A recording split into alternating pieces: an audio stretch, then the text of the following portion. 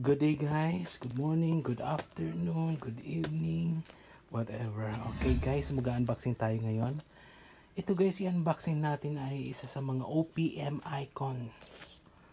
And ito ay banda. Sila yung tinaguri ang The Beatles of the Philippines.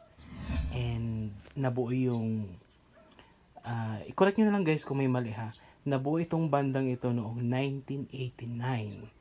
And hindi ko makakalimutan yung isang part ng kanilang tawag dito. Kasi guys, nanalo sila noong 1997 sa New York MTV Video Music Awards.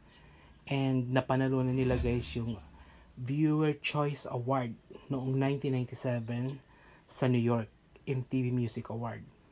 So guys, tanda-tanda ko kasi parati ako nanonood dati ng MTV Asia, yung mga ganyan, Channel V noong 90s. So, and syempre, ang lead vocalist nito, ang vocalista ng bandang ito ay taga Bicol. And shoutout sa mga taga Bicol. And siya ay si Eli Buendia. So, alam nyo na guys, Eraserheads. Okay guys, unboxing na natin. Ito ay PLAKA. Hindi na ako makapag-intay. At ang aking gunting ay kinakatin na. So guys, pampabuenas. Okay guys, buksan na natin. Ayan guys.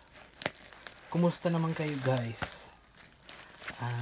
Buti pa guys. Kasi ito guys ay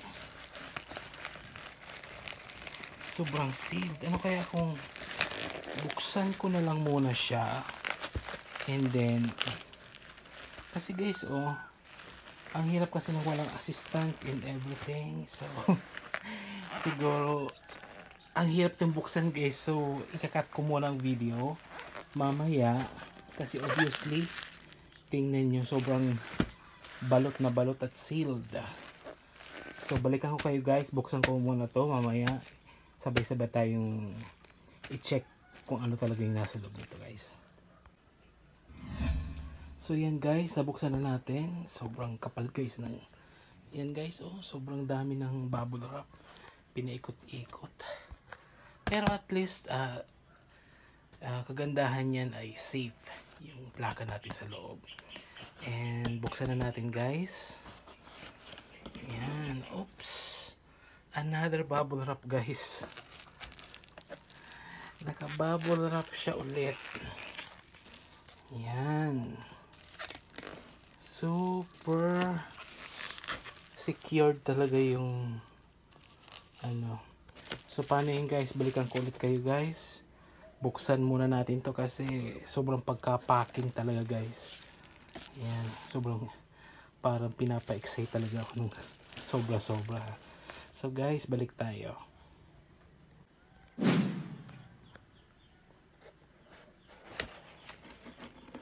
Yan guys. Yan guys. Eraserheads Sabado 1995. And basahin natin guys yung promotional sticker.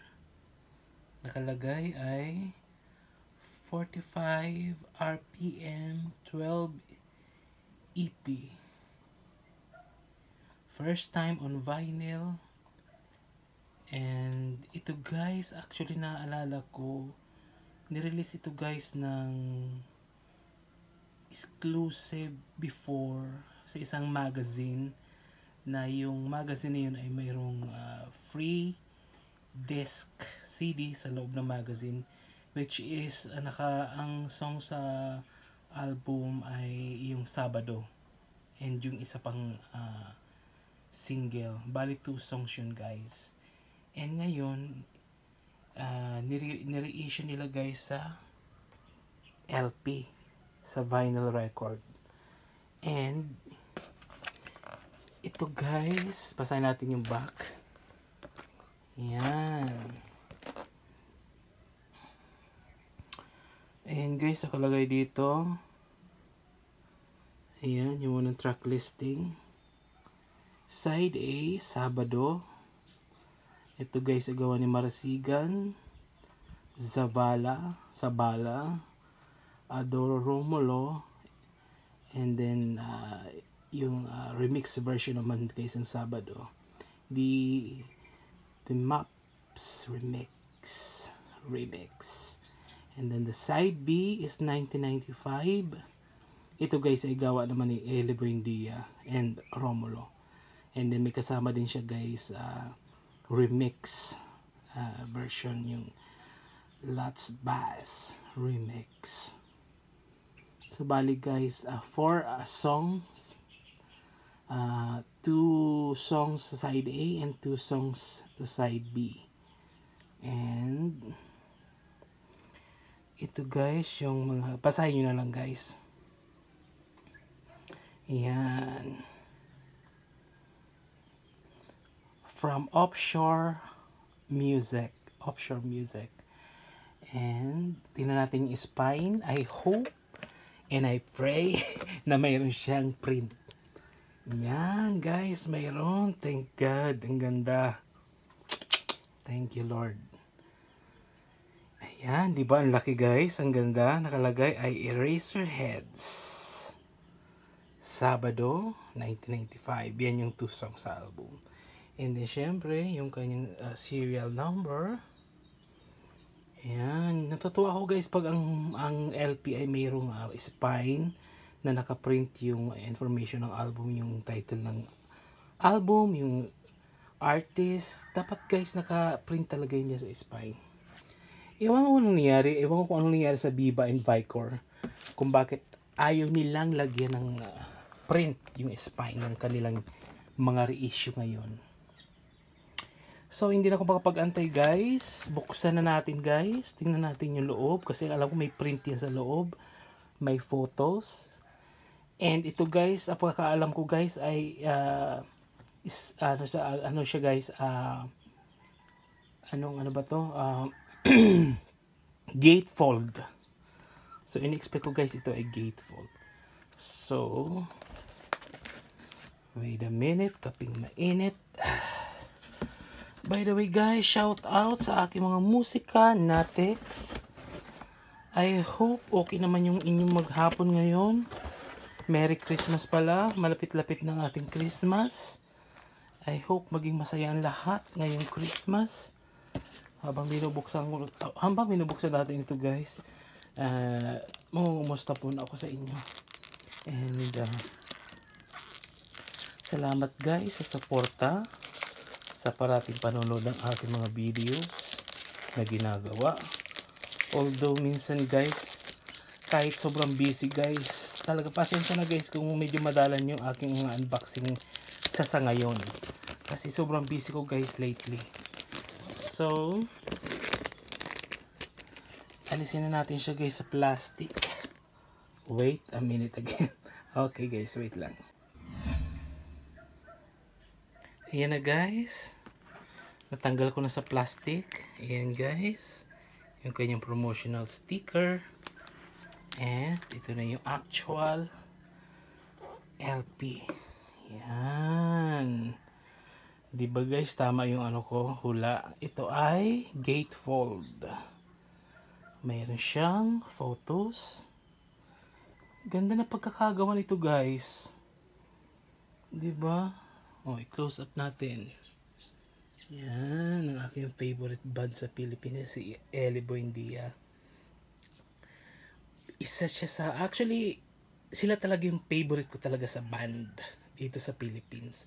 Sumunod yung side A. And, yan guys. The Beatles of the Philippines. Ano sila guys, bali alternative rock music, I think. Yan si Eli Buendia, yung kanyang banda. Ang dami nila guys mga nakuhang awards since 1989.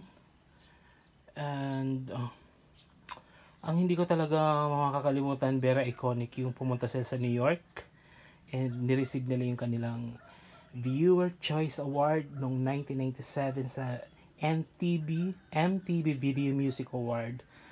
Live yun sa New York before. And sila yung nanalo. So guys, yan yung mga thank yous and everything. Pabasa na lang guys. Ayan. Ang ganda sa actual guys, sobrang kapal nung ano. Parang binder na nga eh. Ang ganda ng quality. Hindi siya yung typically LP na malambot or yung pag quality ng carton niya ay madaling mayupi. Ito guys, matigas. Matigas talaga siya guys. So guys, kunin na natin yung plaka sa loob. Check natin. I hope makinis. Definitely makinis naman to kasi obviously bago. 'Di ba? Magduda ka guys kung pinili natin to ng second hand. So kahit yung teka nga guys, post muna natin. Ito na guys yung ganyang plaka. Yan. Ito yung side B, which is yan yung song na Sabado. And sa side B naman nakaprint guys, 1995. Side B nga pala ito. Ito yung side B. Ang song dito na nakapaloob ay 1995. And the side A naman guys, ito yung Sabado. Yan. Again guys, release siya ng Offshore. Ito ay limited edition released. And ito ay single. Hindi ito studio album. Single lang ito guys. Bali parang bonus siya doon sa magazine na nirelease nung, I think parang after ng reunion nila, nag-release sila ng magazine na ewan ko, kalimutan ko na kasi guys. Pero guys, anong tawag dito? Ang pagkakaalala, yung isa nito, may isang nirelease sila na debut album, nirelease din nila sa PLAKA.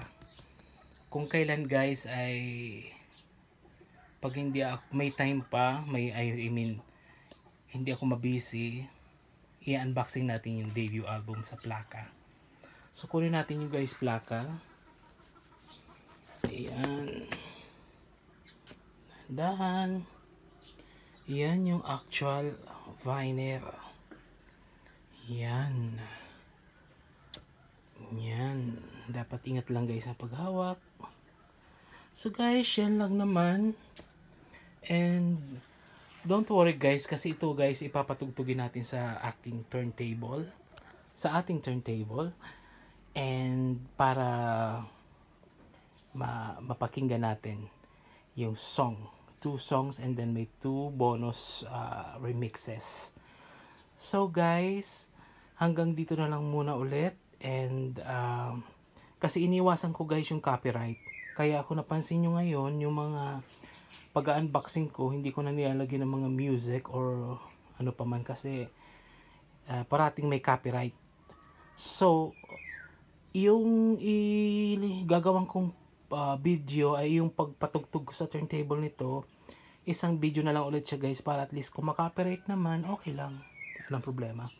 So basta itong video ito, solid siya guys. Walang halong mga music, background music, whatever. Para iwas copyright. So guys, thank you for watching. Until next unboxing guys. God bless us. Eraserheads. Sabado, 1995.